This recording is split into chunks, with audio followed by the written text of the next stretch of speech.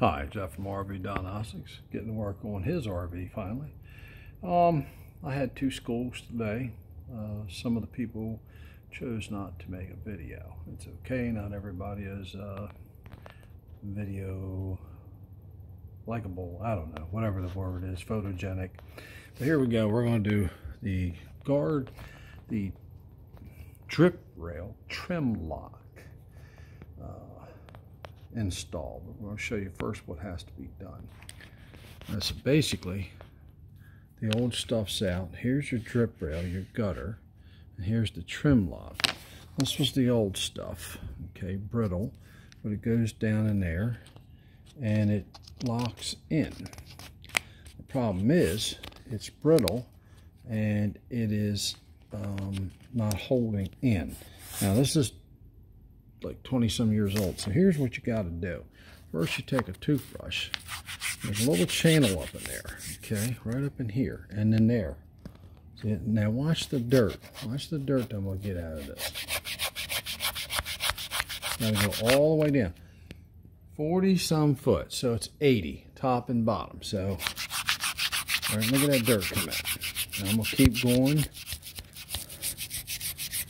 All right, and I'm going to do that all the way. I've done it from the front right to here now. But watch the dirt. Watch the dirt. Okay. All right, and I blow it out. And I do that a couple times. All right, folks. So you take a toothbrush. That's why I don't throw the old ones away. I'll keep them in my RV. So we have the drip rail trim lock gasket we're putting in, or seal. I get mine from rubber gaskets or steel gaskets. Your cheap stuff's 80, 90 cents a foot. Your good stuff is $3. So yeah, each side's over $120 because I get 41 foot.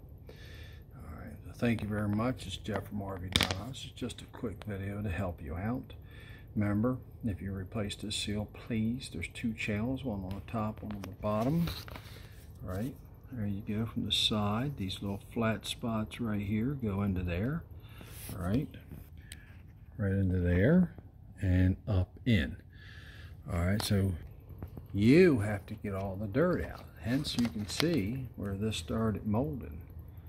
All right, that's it. I'm gonna toothbrush this all the way down, get all the dirt out. Then I'll make another short video on me putting in a seal. I'll show you how much thicker the seal is.